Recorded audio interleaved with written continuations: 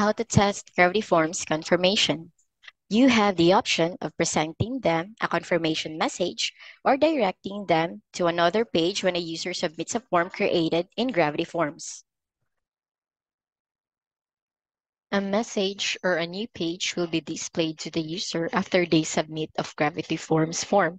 They will receive a simple message thanking them for submitting the form and informing them that it was successful.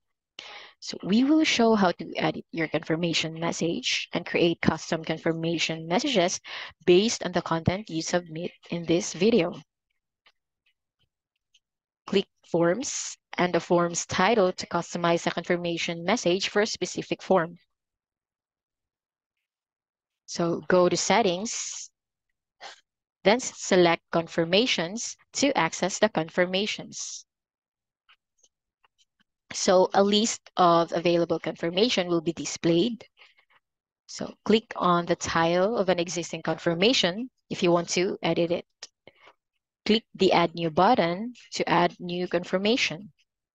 So let's try to add new. So the confirmation name, to make it easier to find the confirmation in the list of confirmations, the user does not see the name, so you have to add a name.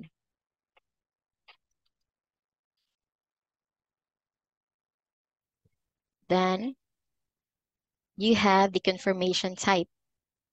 You have the text, page, and the redirect options. So the confirmation type, text.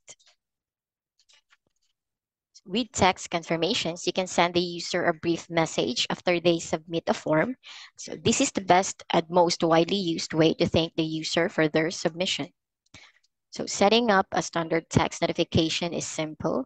Just write your confirmation message in the box below after selecting the text option. To add an image or a video, click the Add Media button. Enable the Disable Auto Formatting checkbox to prevent the text from automatically formatting. So the confirmation type page. So you can set a page on your website that the user will be taken to after submitting the form by using the page setting. So in the confirmation type options, select the page you want the user to be taken to from the page dropdown. So the confirmation type redirect. So the redirect option can be used to direct the user to another location, such as an external site after submitting a form. Select redirect as the confirmation. Then fill in the redirect URL with the full URL you want the user to be redirected to. Merge tags should be added under pass field data via query string to make adding merge tags easier.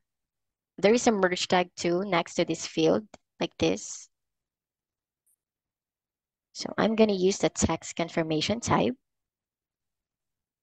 So about the changing the default confirmation message, you will need to either edit the default confirmation or create a new confirmation with conditional logic enabled in order to display a customized confirmation message. If the logic fails on additional confirmations, the default confirmation will be used. So the default confirmation cannot be deleted, removed, or inactivated because the form must always process one confirmation. So customize a default confirmation if you want to use the same confirmation for all users who submit the form. So add as many new confirmations as you might need and set up conditional logic to display a different confirmation based on conditional logic. So the message, this is shown to the user after submitting the form.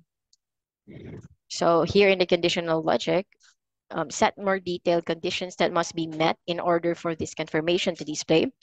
Conditional logic is not supported by default confirmation. So after that, you have to save your confirmation and then you're done. That's all. Thank you for watching.